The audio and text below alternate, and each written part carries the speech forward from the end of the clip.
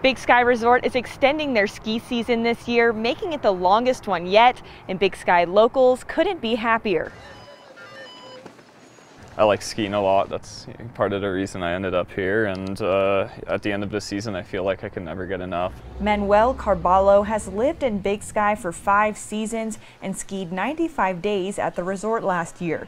He says an extended ski season for the resort is a game changer. I know the locals will be stoked because everybody here really likes to ski, and so there's definitely going to be that sort of traffic, and I'm sure it'll be quieter than the busiest parts of the year.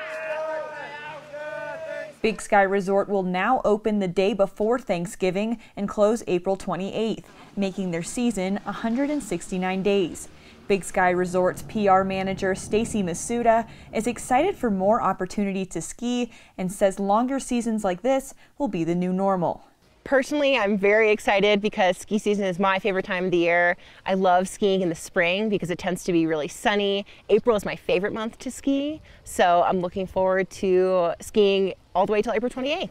Masuda says shifting these opening and close dates will alleviate some of the shoulder seasons, bringing more business for hotels, restaurants, and shops. By staying open until April 28th, we're really trying to enliven some of that traditional shoulder season where it gets a little bit slower here in Big Sky. And eventually we hope to stay open through the month of May for skiing.